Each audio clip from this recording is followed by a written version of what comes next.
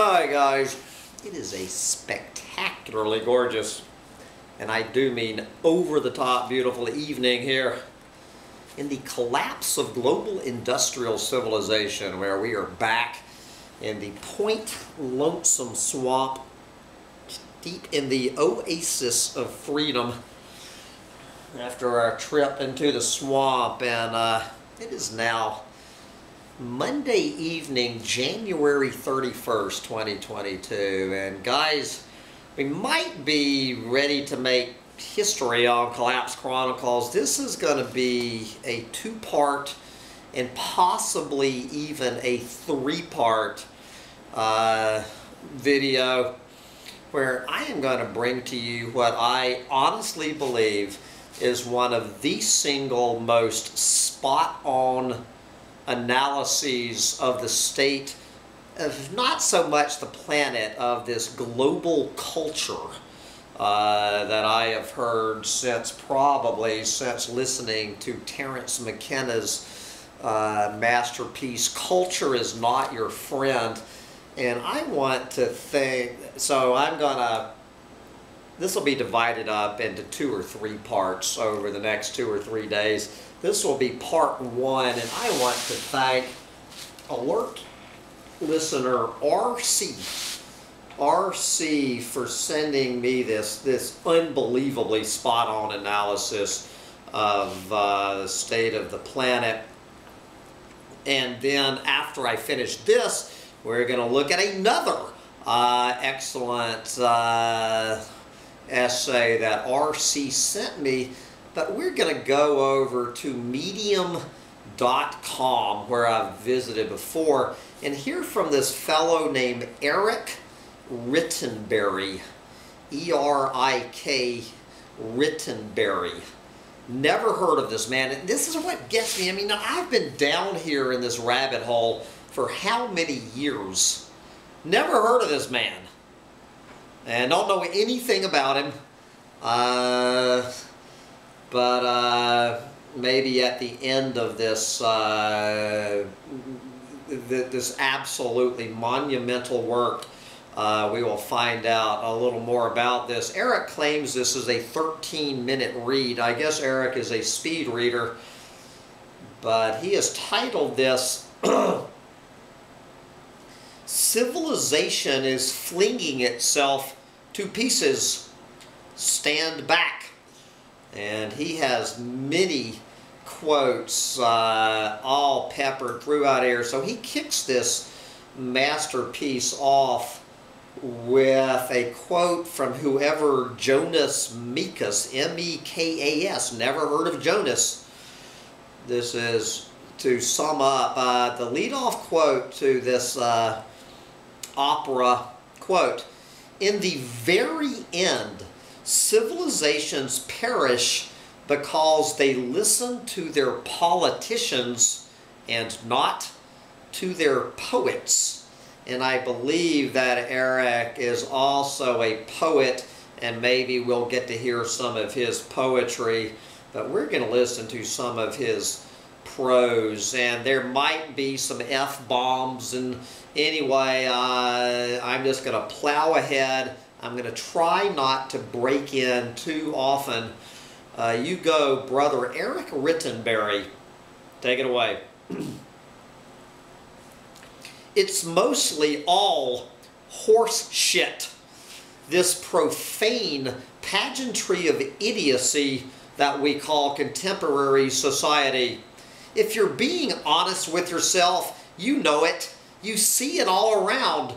Don't lie. The 9-to-5 conniving insurance companies, inept institutions, outrage addicts, sensitivity training, soap opera politics, celebrity worship, 24-hour news cycles, sound bites, mass consumerism, Twitter wars, identity labels, big pharma, crystal healing, widespread obesity, scripted headlines and press releases, morning talk shows, the Billboard Hot 100, sterile architecture, out-of-control debt, rampant inflation, constant surveillance, Chris Cuomo, big tech censorship, soulless suburbia, reality shows, Instagram models, participation trophies, Hallmark cards, unceasing extended warranty phone calls, endless advertising and propaganda, the war on drugs, food additives, fact checkers, internet spiritual gurus, ill-written self-help books, innumerable diets and fashion fads, the hustle and grind, emotional support animals, horoscopes, empaths and influencers, safe spaces, NPR, etc. What a shit show of spectacle we have created for ourselves, huh? A frivolous spectacle intentionally designed to keep us tense, fearful, divided, mindlessly busy, distracted, and laughably dumb. A spectacle designed, in the words of Vance Packard, quote, to make us wasteful, debt-ridden, permanently disconnected individuals, close quote. A spectacle that has dangerously severed us from each other and from the full richness of this brief yet beautiful life. It was the poet Jim Harrison who once said, quote, "The danger of civilization, of course, is that you will piss away your life on nonsense," close quote. Indeed, Jim.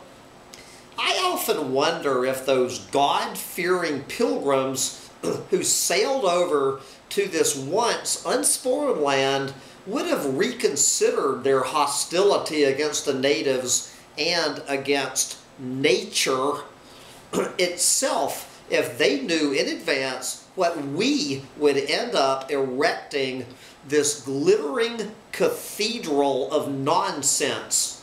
Hell, we have ravaged the countryside, paved over and through the mountains, meadows, coastlines, and valleys to build mega malls, quick marts, high-rise buildings, resorts, banks, fast food joints, and countless pantheons of half-baked amusement. And we have dotted the land with prisons, barbed wire fences, rehab centers, hospitals, and madhouses to deal with civilization's ill-adapted. What a horror show. In the words of historian Morris Berman, who I have interviewed on Collapse Chronicles, if you would like to go find my interview with Morris Berman, in the words of Morris Berman, quote, "We live in a collective adrenaline rush, a world of endless promotional commercial bullshit that makes a deep systemic emptiness the spiritual equivalent of asthma," close quote. I read once about this old Indian sage many years ago who once made a visit to that overpriced little fairy tale place we call Disneyland. Afterward, he simply remarked, quote, "There must be very little joy in a culture which needs to have that much fun," close quote. If you have not quite noticed yet, I seem to harbor this perennial, albeit healthy, discontent with the fallen world, this hollow world of lies and strife and superfluous noise, a world where so many of us live in opposition to our essence. In spite of the harsh tone, though, I'm not bitter by any means, or nihilistic, I promise, and I am not hell-bent on changing anything on a systemic level. It's futile. Yes. I write for the solitary individual out there who might have a sense that something is deeply off. For those who are looking for something a little deeper beyond this charade, I write to express what I see around me with my imperfect eyes. That's it. I hold no nostalgia for what could have been. And apart from a radical change of consciousness and a reconnection to the elemental, there are no sweeping solutions. It's too late for solutions. As Berman put it, quote, "Long ago, Americans bet on the wrong horse, and they are now unable to change horses in midstream," close quote, close quote.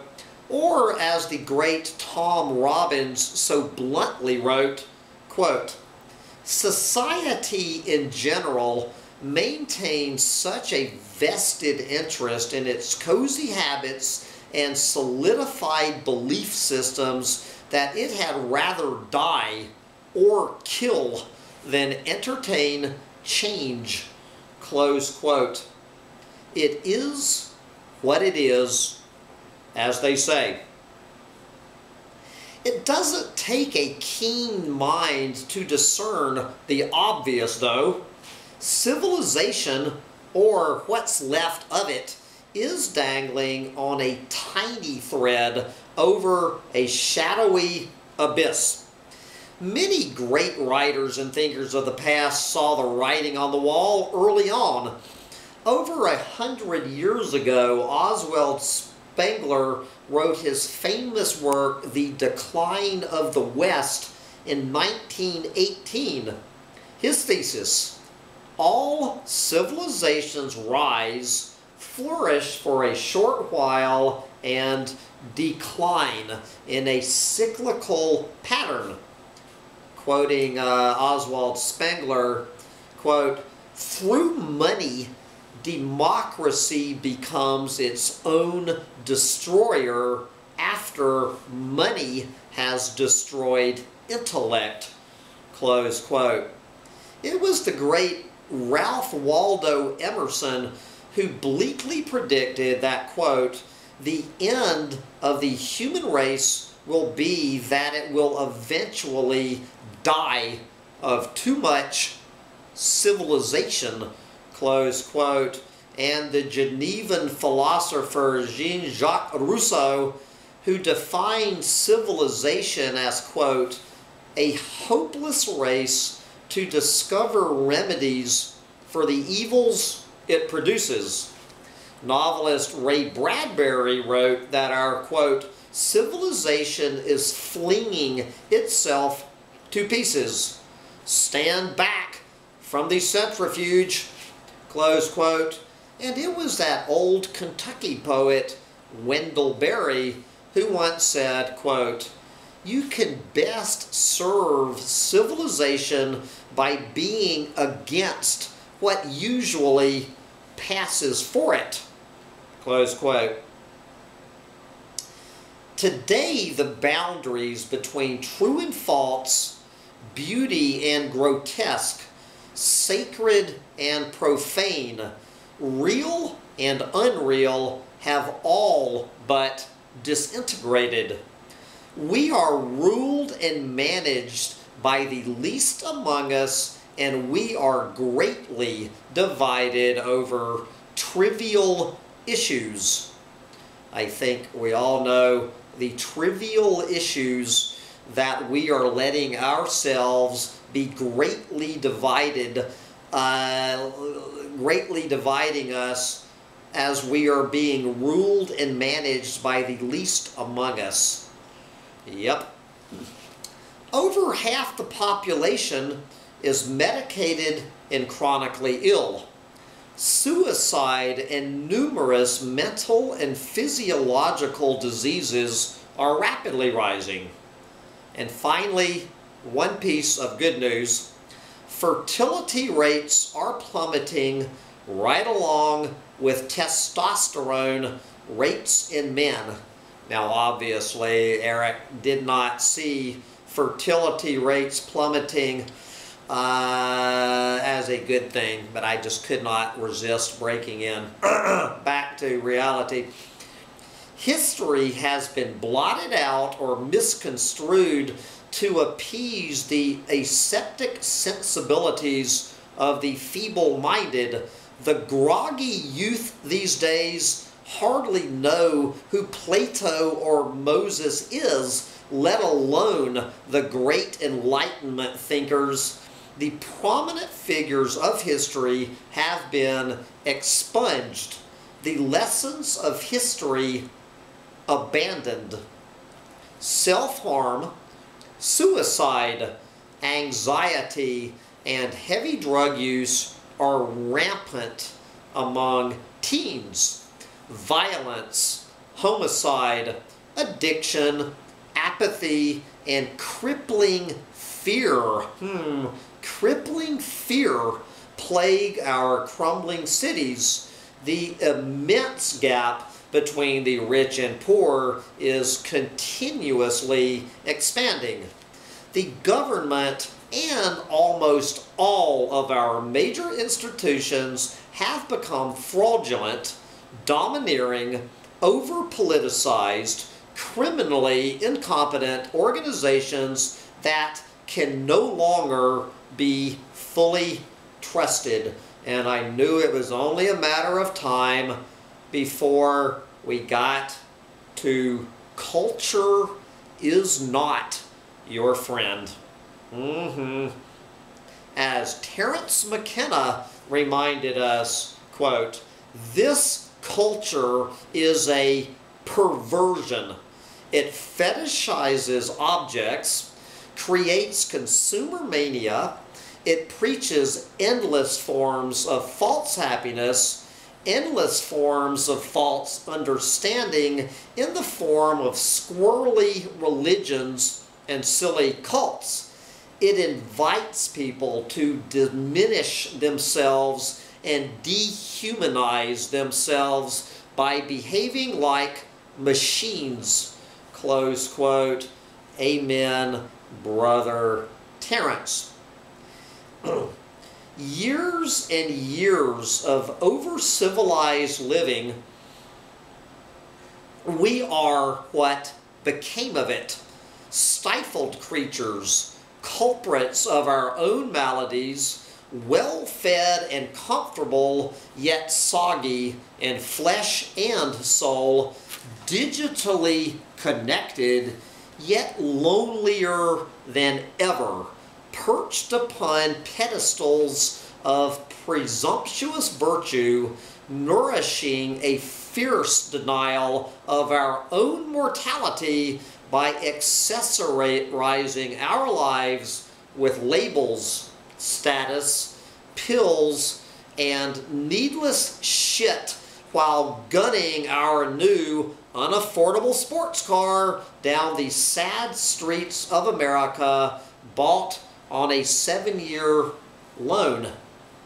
This is the modern era, a time when we tend to look for a sense of significance via social media, shopping centers, mindless entertainment, and prescription drugs, rather than in the garden of our own souls, rootless beings with a sustained devotion to the artificial and inauthentic. Good folks devoid of a conscious life beyond the materialistic charade. Wrote the great English poet William Wordsworth, "Getting and spending, we lay waste our powers." Close quote. And let's do one more chapterette here, and then we'll finish this out in part 2. Back to Erik. Make sure this battery hasn't run out. Today, mental health problems are the leading cause of disabilities. Is it any wonder the numbers are rising at an alarming rate, given the superficial, soul-sucking way of life we have created for ourselves in the modern world? An estimated 40 million Americans are now taking psychiatric drugs. According to one study, quote, 35% of young people aged 12 to 25 said they had taken a prescribed psychoactive drug in the past year. We have now reached a point when more people are dying from psychiatric drugs than heroin. Fentanyl overdoses are the leading cause of death for Americans aged 18 to 45. Opioid overdoses are widespread and worsening. Perusing the internet for this article, I was completely stunned to learn that many preschoolers are already taking antidepressants. What the fuck is happening? There is an immense void in the modern day soul that we are all desperately longing to fill. Are we merely the inevitable byproduct turned out by a society that is so heavily dominated by mass media, large corporations, and technology? How much of the neurological and emotional fallout that we see in contemporary society can be contributed to our drug-induced screen time lifestyles? Mounting evidence is showing how constantly staring into screens changes the brain in extremely negative ways.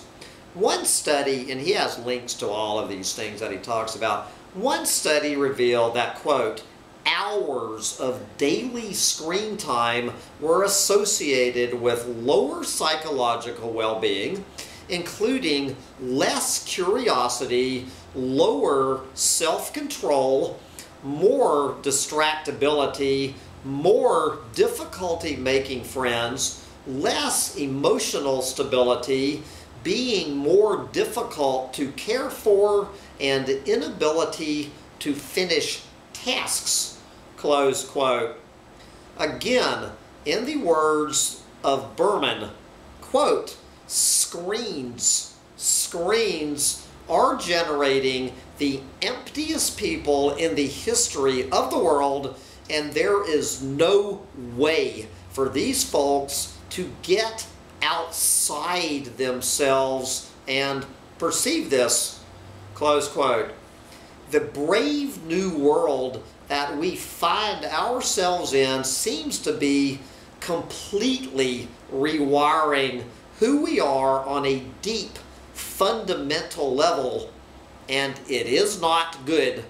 One cannot help but be reminded of Aldous Huxley's disturbing mid-20th century prediction, quote, quoting Huxley, quote, there will be in the next generation or so, meaning now, a pharmacological method of making people love their servitude and producing dictatorship without tears, so to speak, producing a kind of painless concentration camp for entire societies, so that people will in fact have their liberties taken away from them, but will rather enjoy it because they will be distracted from any desire to rebel by propaganda or brainwashing enhanced by pharmacological methods. And this seems to be the final revolution. Close quote. And we're going to wrap up with Aldous Huxley for part 1 and come back in part 2 quoting Lewis Mumford. But amen, brother Erik Rittenberry. You go, brother, and we will come back on Tuesday, February 1st with part 2 and maybe even a part 3, although I think I'll wrap it up tomorrow, and then we'll get to the next excellent essay that RC sent me. But anyway, I'm going to go upload this, and I will see you back tomorrow for part 2. Bye, guys. Little dog, that's only part 1. I hate to tell you.